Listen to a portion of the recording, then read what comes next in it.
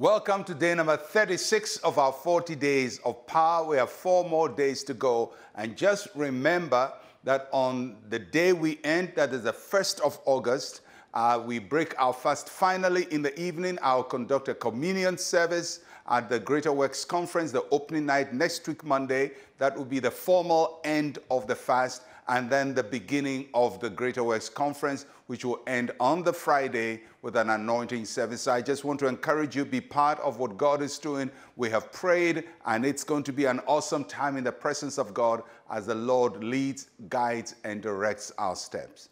So on this 36th day, we are looking at God's increase in wisdom and knowledge. 2 Chronicles chapter 1, verse 11 and 12. Then God said to Solomon, because this was in your heart, and you have not asked riches or wealth or honor or the life of your enemies, nor have you asked long life, but you've asked wisdom and knowledge for yourself, that you may judge my people over whom I have made you king. Wisdom and knowledge is granted to you, and I'll give you riches and wealth and honor, such as none of the kings have had who were before you, nor shall any after you have the like. The Lord asked Solomon, pray for whatever he wanted. It's an open check. And Solomon made a wise request. He said, Lord, give me wisdom and understanding so I would take care of your people. You've given me a great job. Give me wisdom and understanding. God says that's a smart prayer request.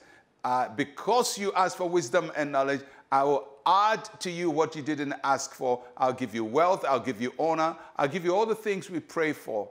Isn't that an amazing thing that sometimes when we pray for the wrong thing? We pray, oh God, give me, Lord, destroy my enemies. Lord, give me this, and Lord, give me that. And Solomon didn't pray for that. Did he have enemies? Yes, he did, but that was not his prayer topic.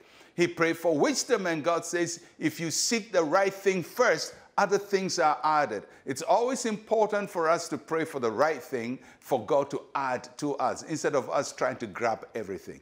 So Solomon prayed for wisdom, and this season, may the Lord give each one of us abundant wisdom and understanding. Wisdom is what guides us. Wisdom is like a navigating instrument. It shows us where to go, where to step, where not to step. And there are many things coming your way that you need wisdom to know how to navigate your life. And may the Lord grant you wisdom. Wisdom is the solution to every problem, because every problem in this world has a solution. And the solution is in its wisdom.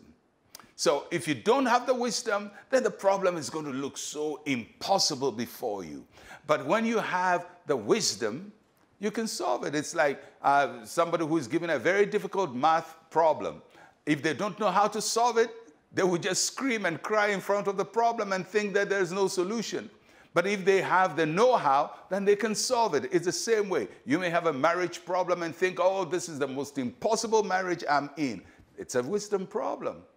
A financial problem, oh, this is the most impossible financial problem. It's a wisdom problem, because for everything we have to do, there is a way of wisdom to do it. Every problem is a wisdom problem. And the solution is what Solomon prayed for. Lord, give me wisdom and understanding. And I hope that that will be your heart desire as we conclude our fast on Monday, that God give me wisdom, increase me in understanding, so I can find solution to every problem. And I pray that will be your portion too. May the Lord grant you wisdom beyond everything you've experienced in your life. Let us pray. Say with me, Heavenly Father, give me wisdom and understanding to live every aspect of my life successfully. In Jesus' name, amen and amen. May the Lord bless you with abundant wisdom on every side, and may you find solution to every problem following you in the name of Jesus. Well, I'll catch you again tomorrow. I'm Pastor Mensa Otabil. Shalom, peace, and life to you.